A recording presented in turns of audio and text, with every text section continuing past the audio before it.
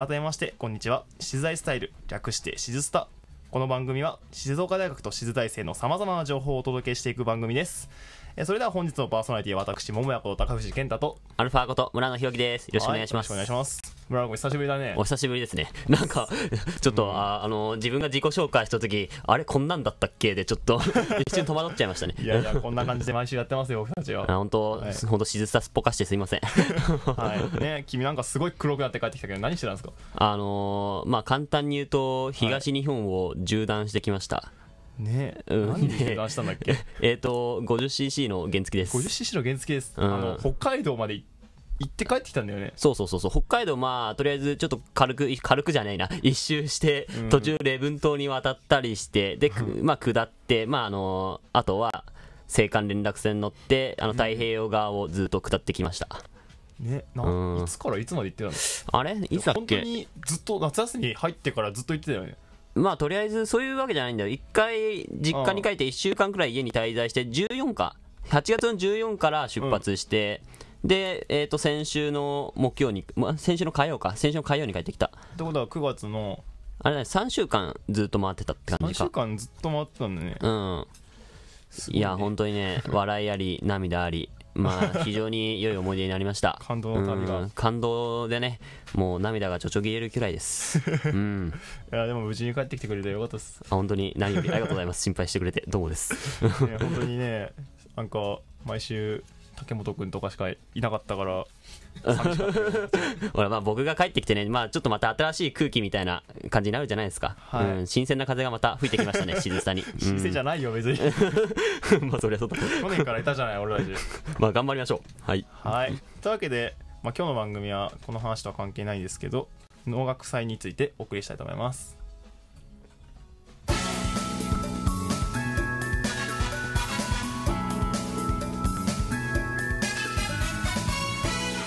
静大スタイル、略して静スタ。はい、それでは今日の放送は農学祭についてお送りするということで、まず農学祭の前に大学祭についてちょっと喋りたいと思いますけど、大学祭は今年11月の16から18日というわけでちょうど2ヶ月後ぐらいですね。はいはい、もうでも近いですね、そう考えると。この中じゃないんですけど、これと一緒に11月の16、18日に農学祭というものが並行して行われるんですね、静大祭と農学祭。まあ一緒の日に、なるほど、行われてるみたいですね。というわけで今日は、農学祭実行委員の方に来てもらったので、まあね、その方にお話を聞いてみたいと思います。それではゲスト紹介お願いします。はい、こんにちは。農学祭実行委員会の委員長を務めさせていただいてます石崎と言います。お願いします。はい、お願いします。森下君ね、僕が頼んで出てもらいました。はい、頼まれました。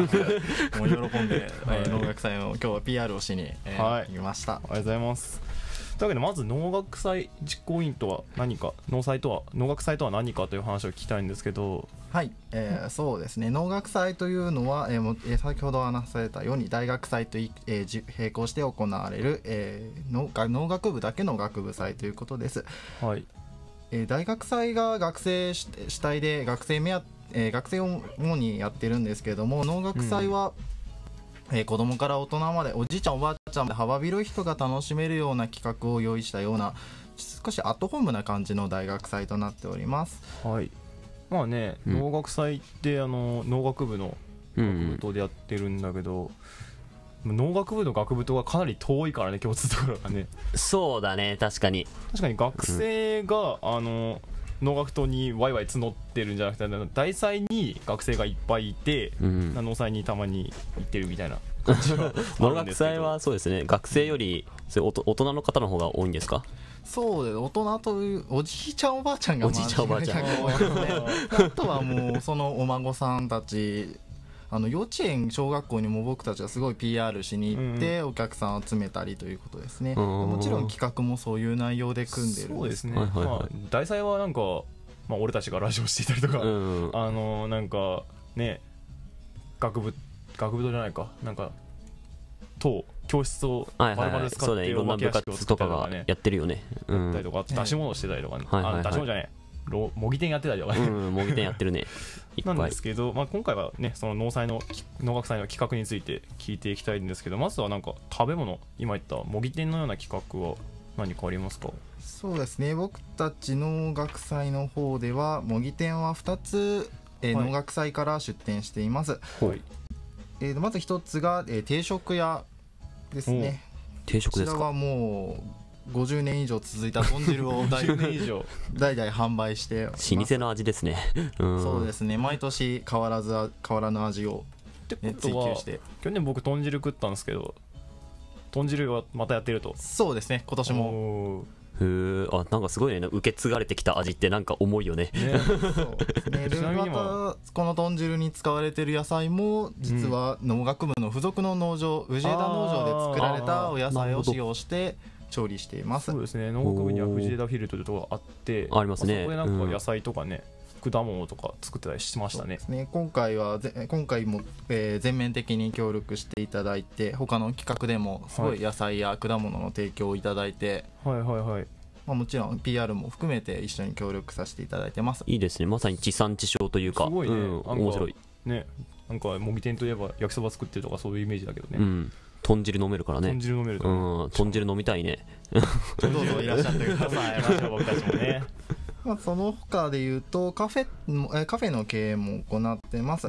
でカフェでは、今年も揚げパンの販売を行うと思ってます。あれ美味しかったんですよね。あ、食べたことあるんですか？去年俺はちょっと番組を抜け出して実際にちょこっとだけ行ったんですけど、豚汁飲んで揚げパン食って帰ってきました。あ、本当に。そうですね、毎年揚げパンは、揚げパンを目当てに来るお客さんも、学生の方は主に揚げパンが大好きなみたいですね。大体1年生が先輩に買い出しに行かされてよく大量に買いに来てカレーパンじゃなくて揚げパンなんですね。揚げパン買ってこいか。揚げパン買ってこい。5歳の揚げパン買ってこいって権現橋渡ってですかみたいな流れです。そんな感じで食べ物ね。そうですね、食べ物はそれぐらいです。他なんか売店みたいな売ってたりするものとかありますか？そうですね、僕たち農学祭はただ単に利益などを目指した学祭というわけではなくて、あくまで農学を広めるという目的をまず持ってますので、それを踏まえた企画がいくつかあります。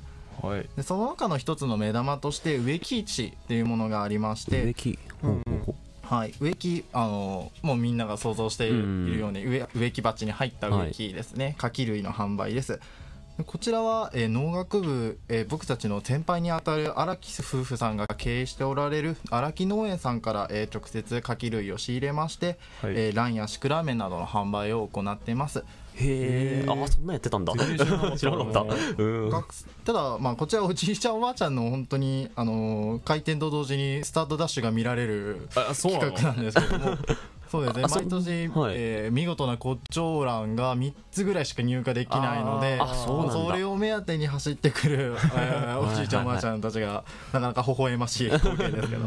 数にやっぱ結構限りがあるんですか？そうですね、もう仕入れるのはもうその時期、その11月の16から18の間に一番綺麗に見えるようなお花を仕入れてくるので、数は少なくなっちゃう。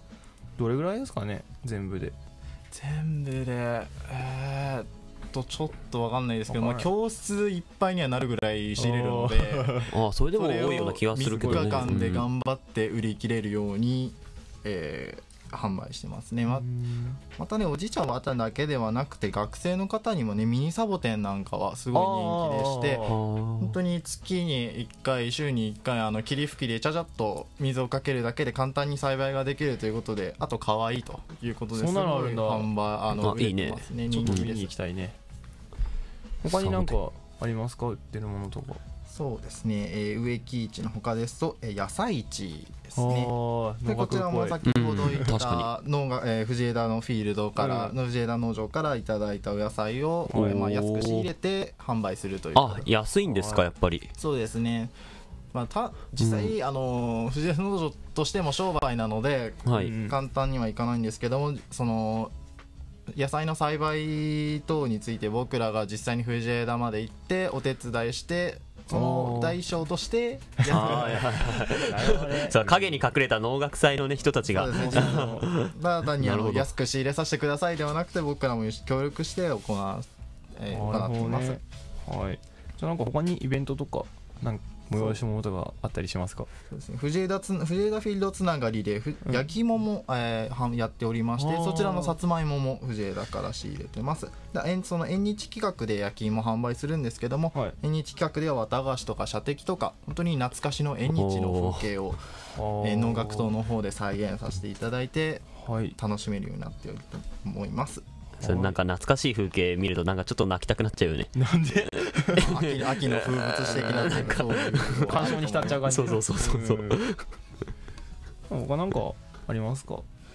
そうですね、他楽しい企画、映画の無料公開やライブ、バンドのライブですね。これは大学生がワイワイしそうだね。そうだね、確かに。だからライブの方は農学部の先生方が出演する場合もあります。そうなの？去年ですと先生2人のアコースティックライブが見られてかっこいいなんかまた教授のね別の一面も見れて楽しそうですね。ちょっとおじさんの悪かっこいい姿が見られたりと。へー、もうそんな感じで農祭にはすごいいっぱい企画があるね。確かに本当静大祭にも負けじ劣らずというか、なんかさ、こういう団体ってちょっとなんかやったりとか2つとか多くてもみたいな気がするけど、すごいね、今10個ぐらい企画なかった多分いっぱいあったね、本当に。それだけでこんなにやってるってもうすごいだと思います。そうだって、ありがとうございます。本当に、教育学部祭とか理学部祭とかはないのに農学祭もあるからね。これの背景にはね、さっき聞きましたけど、農学部昔岩手にあった。はい聞いたことあります。そこでやってたやつがそのまま静岡キャンパスになっても続いてる感じはそうですね。だから2つあるんですね。なるほど。まあそんな感じで大祭に来た人はぜひとも農学祭にも足を運んでください。はい、お待ちしております。お願いします。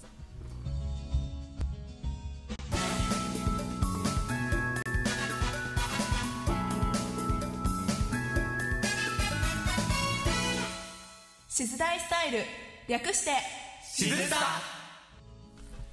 はい、それでは今日の放送は農学祭についてお送りしました。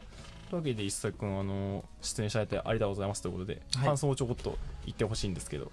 今回高藤君に、急遽呼ばれまして出演させていただいたんですけども、なかなかねこうやって公の場で放送する喋るっていうのすごい大変だなと思いました。いやーもう感無量です。君なんかちょっとね、人の前で喋ってる時は結構あるじゃないの農祭で喋る時はもう本当に綺麗な石崎が綺麗な石崎普段の喋り言葉とはもちろん違いますまあね、そんなコーナーでね、でもすごいね、慣れてた気がするよね。堂々としてたね。堂々ありがとうございます。まあそんなコーナーで、エンディングとこちょっと喋りたいことがあるんですけど、何ですか？僕昨日まで合宿行ってたんですよね。QFM の合宿ですね。QFM の合宿というものが一応ありまして、合宿という名の旅行だね。QFM は浜松キャンパスにもあるんですけど、たまに静大スタイルにも出てもらってるんですけど、箱根に行ってきました。箱根の何走って山越えとかしたんですか？してないよ。合宿僕たち文化系サークルじゃないですか。そりゃそうだね。ねえ、でもね、箱根で何をしたんですか？箱根でなんだろう、なんて言うんだろう、キャンプ場みたいな。キャンプ場じゃないな。なんだろうね。ログハウスみたいなのありますね。ああいうのに泊まってバーベキューしたりとか、2日目自由行動で箱根を自由に回っていいですよっていう。箱根を自由にどこ回ったんですか？僕はね船に乗って芦ノ湖か。芦ノ湖を縦断しまして、そこからバスでなんかいろんなところをちょこちょこ見て回りました。なんか博物館とかあるんですか？あったそう、ガラスの森美術館っていうところがあってね、そこに行きたいっつって俺行った。へえ、いろいろあるんですね。そういろいろありましたよ。で最後にプールと温泉入ってくるっていう。プールと温泉ユネッサンとか行った。そうそれ懐かしいっす。はい、楽しいです。合宿になりましたね。今年は静岡キャンパスなんと僕しか参加で知らなかったんですけどね。すいません。来年とかはね、静岡キャンパスからもいっぱい行ったらいいなと思います。そうですね。はい。というわけで今日の放送を終わりします。この番組へのご意見ご感想をお待ちしております。メールアドレスは sd246 スタイル@yahoo.co.jp sd246 style@yahoo.co.jp です。番組ホームページもございます。大手検索サイトで静大スタイルと検索すれば一番上に出てくると思います。バックナンバーもありますのでぜひお聞きください。この番組はあなたの未来を開く古庄自動車学校の提供でお送りしました。